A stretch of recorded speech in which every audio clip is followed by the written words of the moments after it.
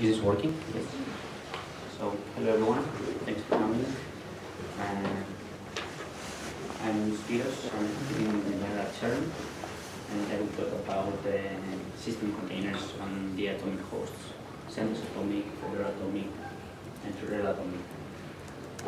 I work for the cloud team at CERN, and I'm the project team lead of OpenStack management, the container infrastructure management service at CERN.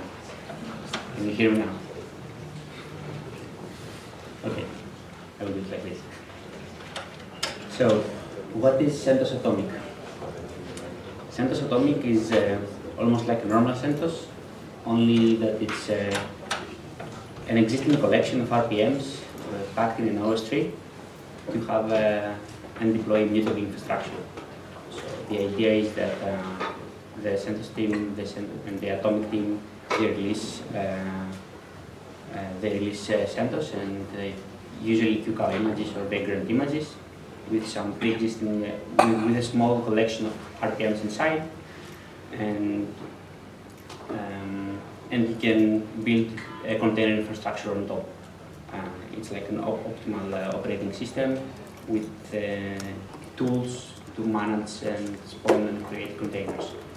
I will talk about the Atomic utility, which is heavily used in the Atomic host, cri-o, which is a tool to manipulate container images, copy them, pull them, and push them. Run-C, which is a low-level tool to spawn containers, and Docker, of course, that most of you know.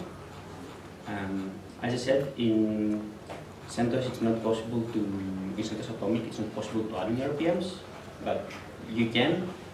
The caveat is that it's an atomic operation, so it creates a new commit in the tree, and you must reboot. So if I install git vim bash, I must reboot or apply the changes, and I install with RPM OS3. And actually, to show what this means, so this is a CentOS Atomic code, and there is my yum, and there is 460 packages, and that's it. So in this, actually there are more because of this one I have added vim git, etc. But you can add packages as I did. So if you want to add which package, it's dpd.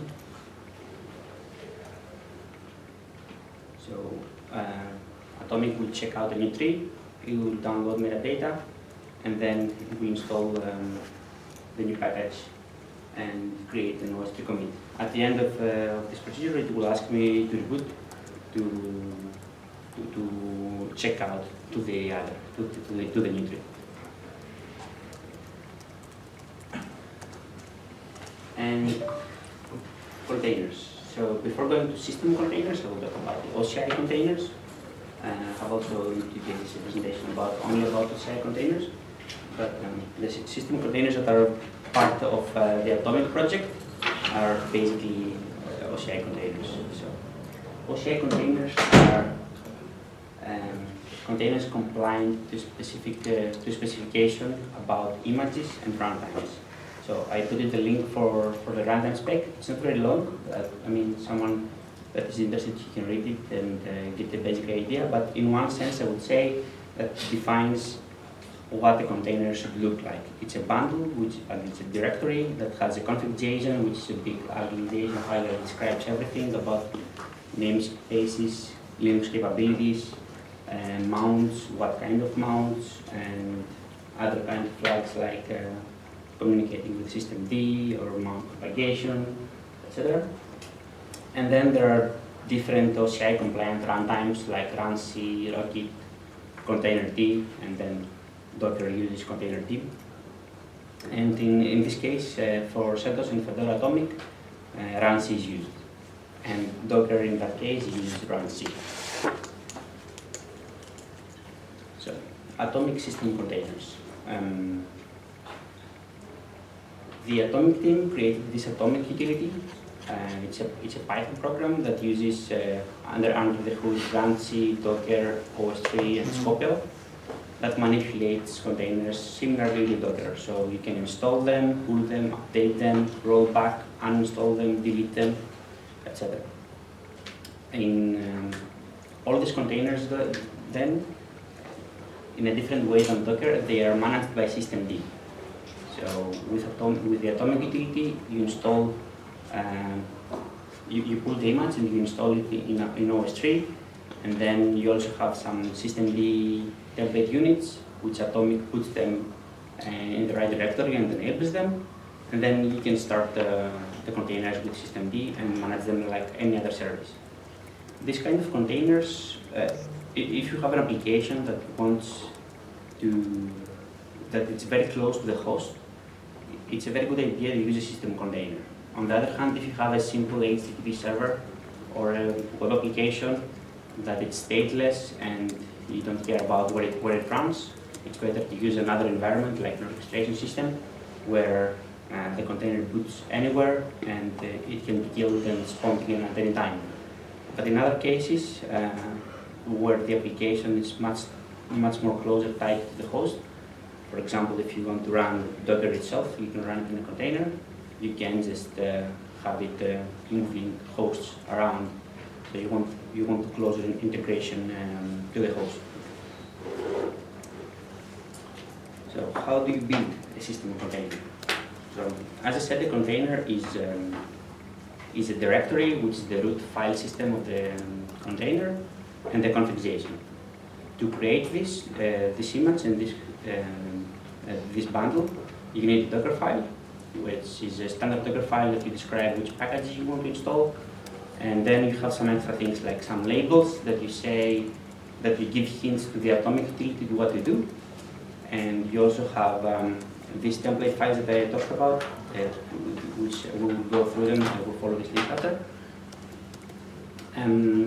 So you also have this manifest files, which is defaults for the application, TMP files, which are files that maybe the container assumes that they exist on the host, and the systemd template that you want to start your container. And then all these are copied to the Docker image, and when Atomic installs the containers, it copies everything and setups the host. So to have a look what this looks like.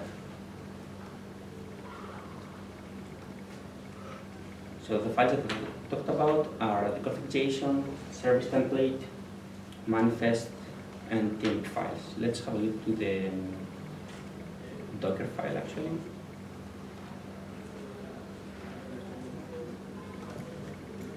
So here is a standard Docker file. The only difference is that we have here the labels. You have the name, version, and you can see that it's an Atomic type system. So this tells the Atomic command, install this as a system container. You can have more like this, and about exporting files to the host. A good example is etcd, where in this case, here, we copy files to exports here. So we copy all these templates to exports, and then the Atomic utility knows where to look and do all the setup for the host. So let's go and build one. So I clone the repo.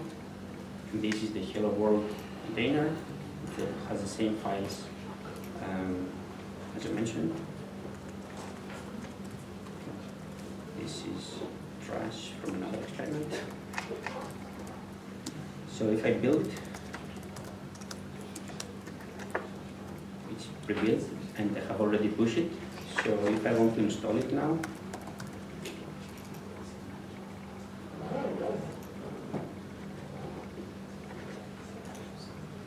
so I do Atomic install ---- system, just to be sure to enforce that it's a system container.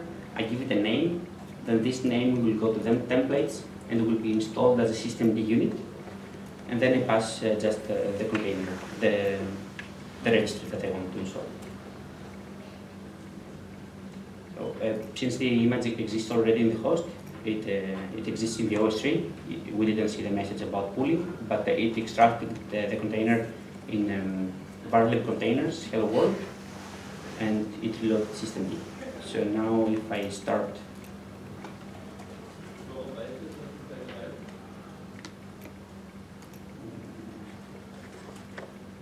started as a standard service, and I can see that it's running, and I can curl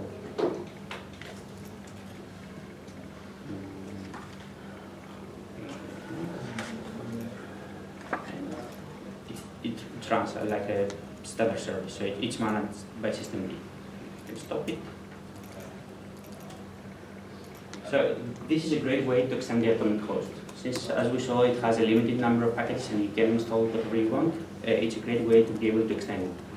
I will show you later how we use it to actually deploy Docker and Kubernetes and the other components that go with Kubernetes.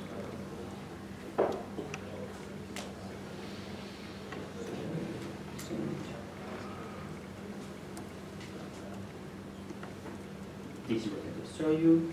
So, about how we use it. We use it in OpenStack Magnum, which is a container orchestration, the container infrastructure management service of OpenStack. We'll go through this very quickly. If you don't know what OpenStack is, it's a cloud infrastructure project that has roles and projects. So you can use a project in OpenStack and have your own cluster VMs where it's deployed Docker Swarm or Kubernetes or Mesos or TCS. And this is details, but it describes what the cluster is made about. But the key point is that this is the architecture.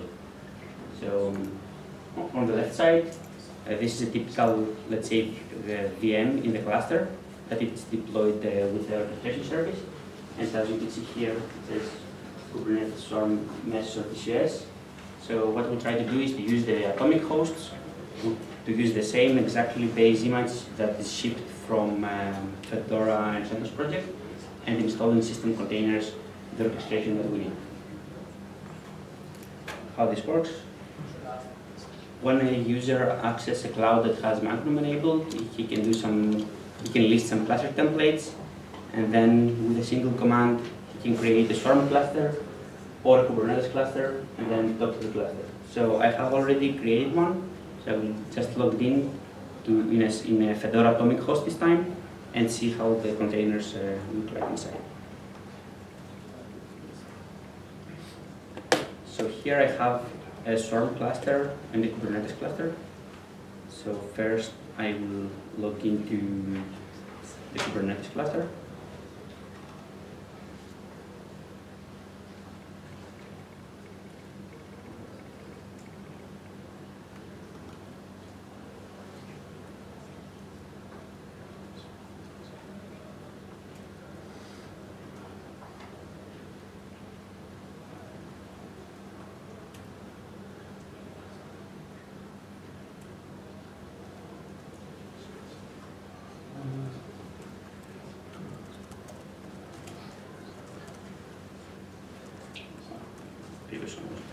So this is the master node of Kubernetes. So as we can see here, we have the Kubernetes component. This is kubelet. Maybe you don't see it at the bottom. We'll go up. So we have kubelet, kubeproxy, kubeAPI server, controller manager, scheduler, and this is one custom container that we have to do some configuration. And here we can see that the backend is OS3. If it was a Docker container, it would say Docker. So this is a system container, and the runtime is runC, which is the standard runtime in the Atomic host. If I log out and then log into Swarm,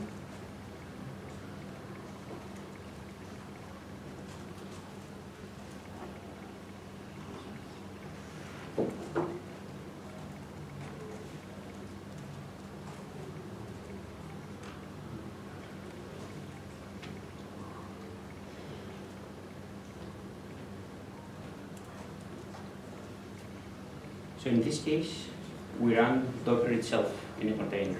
So if we do Docker version. Or better.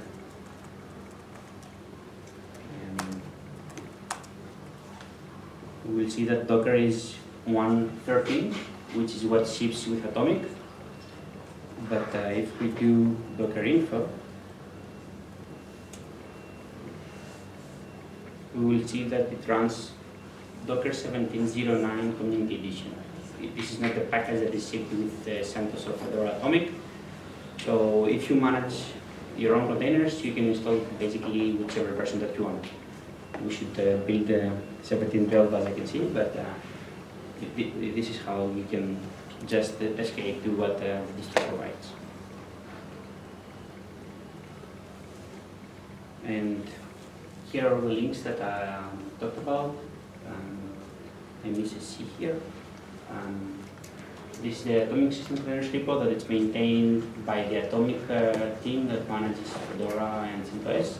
And there are a lot of contributors like us from OpenStack Magnum and other users. And this is the link to the project. So this is also where you can find me if you have questions. OpenStack containers for OpenStack, Atomic for Atomic hosts, CentOS Dojo. That's it. Thank you.